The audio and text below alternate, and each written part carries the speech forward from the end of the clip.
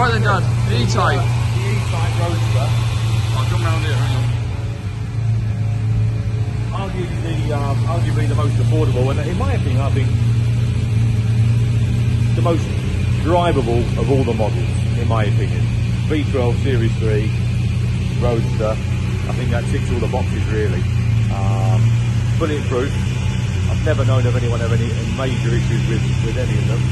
Auto I know in this case, but we don't go around at 150 mile an hour anymore, do we? You can't go around 150 mile an hour anymore. So, now that's sweet, isn't it? Very, very sweet. So, with the traffic as it is today, we'll just turn it off for a minute. We've established that it sounds very nice. With the traffic as it is, I never ever thought I'd say this, but I wouldn't dismiss an auto.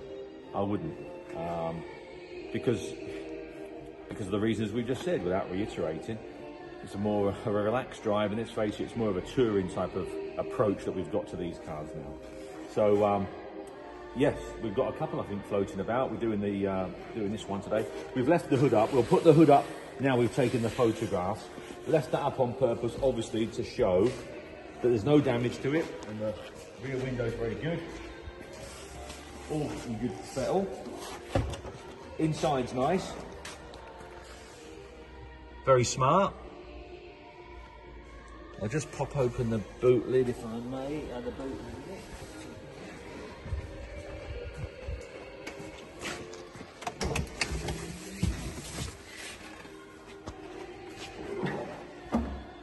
Jack and brace in there, hopefully a spare wheel. Just take a couple of these bits out. We'll leave these out, Jack, and you can photograph the floors and things. Oh, there we go, spare wheel in there. We'll leave them on the floor. And there's your tools.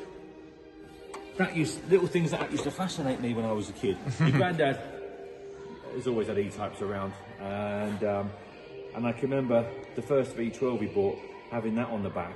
And when you're 12, 13, whatever it might be, 10, 11, 12, so looking at 40 odd years ago, it used to fascinate me, that thing at the back, yeah.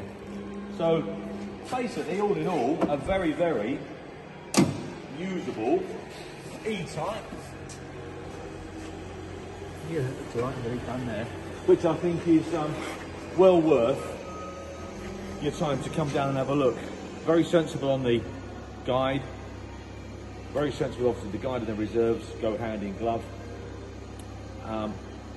Proving the fact that, despite what people think, you do not need £100,000 for an E-Type.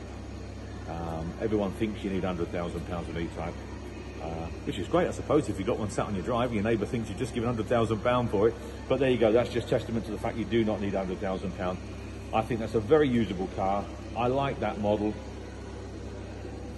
Yeah, there's not a lot more I can say. They're just a really good car. Fantastic value for money. Come down and have a look and see for yourself. Thank you.